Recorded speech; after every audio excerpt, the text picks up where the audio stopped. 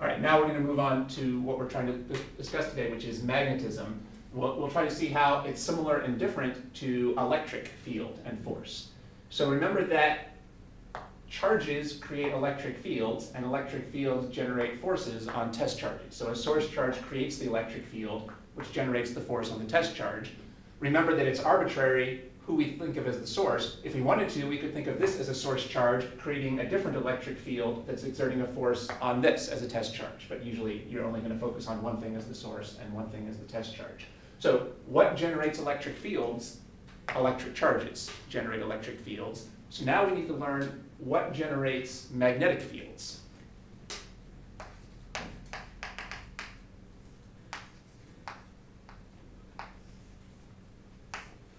Well, it's moving charges that create magnetic fields. Any type of charge would create an electric field, but only moving charges create magnetic fields. And again, I would call these the source charges because they're creating the magnetic field. And I kind of let the cat out of the bag as to what is the symbol for a magnetic field. So we're going to use capital B as the symbol for a magnetic field. We can't use F because that's already being used for force. And M is being used for mass, so I don't know what the logic is behind using B, but we're going to use capital B for magnetic field. That's a very standard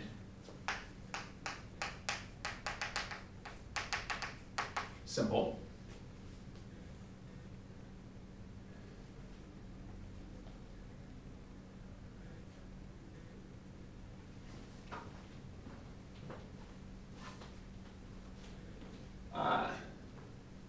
Now remember that we would never talk about the electric field that is exerted on a charge, because electric fields are not exerted on charges. Electric fields are properties of space. We would talk about the electric field at a point in space. Well, the same thing goes for a magnetic field. You talk about the magnetic field at a point in space.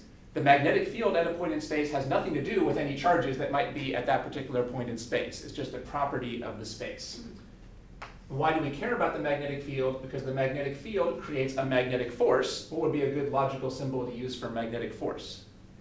F. Right. In general, we use capital F to stand for force. Now again, on the exam, you're likely to see some questions that have both electric fields and magnetic fields. Well, if there's both electric and magnetic fields, you can use this to symbolize the electric field and this to symbolize the magnetic. But for today, I think we'll just stick to magnetic fields, so I'll leave out the subscripts. Okay. What would be a good unit for magnetic force? Newton. Because it's a force. And would the magnetic force be a vector or a scalar? A vector. Because it's a force. Now we have to learn what the units are for magnetic field. Well, we haven't had a chance to talk about this yet, but you might have remembered your instructor talking about it a little in lecture. I don't know. Do you happen to remember a unit for a magnetic field? This would be the Tesla. Oh, I haven't heard that. Okay. Has your instructor started talking about magnetism yet? Yeah. All right. Well, unfortunately, not some instructors don't emphasize units as much as me. Mm-hmm. Anyway, I think that is really important. So we'll learn that this is the Tesla. Okay. This is named after Nikola Tesla, as a Czech scientist. I'm sure that he or his family were thrilled to learn that the unit for magnetic field was named after him, but if so, he would have been really disappointed because in my experience, no one can remember that this is the unit for magnetic field. So we'll try to do honor to Nikola's memory and remember that this is the unit for magnetic field, the Tesla. Because I'm sure he accomplished great things to earn getting this unit named after him. So let's see. So logically speaking, would we expect this to be a vector or a scalar? A vector. Because it's going to be determining the magnetic force, so it kind of makes sense that it should be a vector, because the force is a vector. All right, and the key thing I want to emphasize is the analogy between this flowchart and this flowchart. Just as source charges create electric fields which generate electric forces, moving charges create magnetic fields, and those exert magnetic forces. Now, who can feel a magnetic force? Well, the magnetic force is felt by a moving test charge. So that's a key difference between electric force and magnetic force. The charges here don't have to be moving, but these charges have to be moving. Only moving charges create magnetic fields, and only moving charges can feel magnetic forces. Mm-hmm. Something you might see on the test is they might give you a problem and ask, is there an electric force? Is there a magnetic force? Well, for electric force, you just look for a charge, but for a magnetic force, you have to look for moving charges. Okay. Now, what are the different forms that moving charges can take? Well, obviously you could just have a single charge that's moving, like say a moving electron. However, much more common in this class would be to be dealing with current. Obviously, current is made out of a whole steady stream of moving charges. So for your practical purposes for this course, this will usually actually be a current. We would call that the source current, because it's the source of the magnetic field. Also, we know from common sense that you can also create magnetic fields with magnets, right? Like your refrigerator magnets. Now, it turns out that the way magnets work, the magnetism of a magnet actually comes from subatomic moving charges. At the subatomic level, charges are moving in the magnet in such a way to create the magnetic field. So it really is true that the basic source of magnetic fields is moving charges. In an introductory class like this, you're actually not very likely to see exam questions about magnets. So we're going to focus not on that, but on currents. That's what your exam is going to focus on. How about who can feel magnetic force? Well, again, a moving charge could feel the magnetic force. Notice that we call the thing that's feeling the force the test charge. There isn't really a great name for this, but sometimes these are called test charges, and we'll always call this the test charge. This is the thing that's feeling the magnetic force. So for example, a moving electron could feel a magnetic force. Something else that could feel a magnetic force, again, is a current, because that's a whole stream of moving charges. And that's also going to be important in this class. You can see exam questions about either isolated charges here or currents here. We know from common sense that a magnet can feel a magnetic force. One magnet can exert a force on another magnet, or even just magnetic materials. For example, if you hold iron close to a magnet, it'll feel a magnetic force. And again, at the subatomic level, that's because it has moving charges. But again, we're not going to focus too much on magnets. We're going to focus on charges, and, discrete charges, and on current.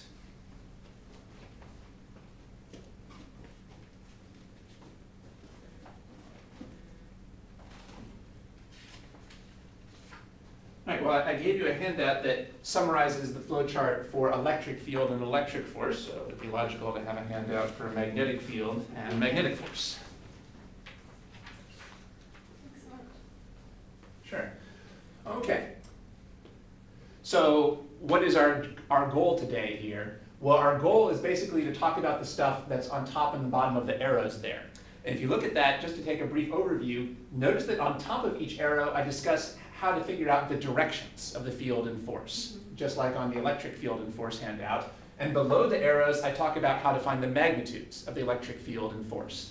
And there's really two sides of this. There's this left-hand arrow and the right-hand arrow. So our job today is to learn 4 things. We have to learn how to figure out these directions, and these directions, these magnitudes, and these magnitudes. That is, we have to figure out the directions and magnitudes when you're working with source charges, and we have to learn how to figure out the directions and magnitudes when you're moving with test charges. Remember, the source charge is something that's generating the field, and the test charge is something that's feeling the force from the field. Well, let's see. I think your textbook actually starts with these ideas, so maybe we'll start with this as well.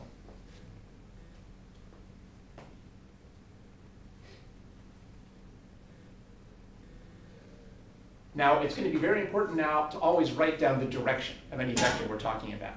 So it's easy to show when something is up or down, or right or left. But when you're working with magnetism, you have to work in 3 dimensions. Magnetism problems are always 3-dimensional. So we always have to also work with vectors that can be coming into the page or out of the page.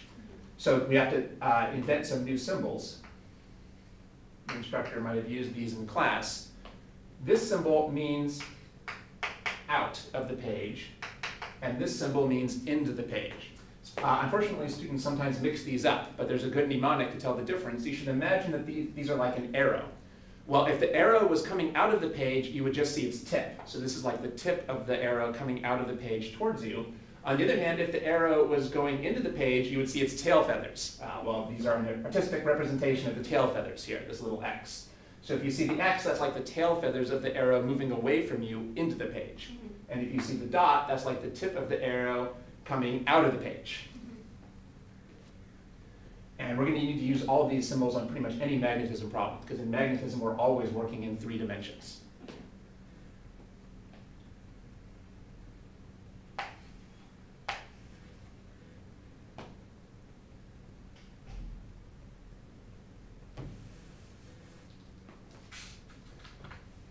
All right, so The way to figure out directions for magnetism is to use things that are called right-hand rules. So we have to learn this right-hand rule.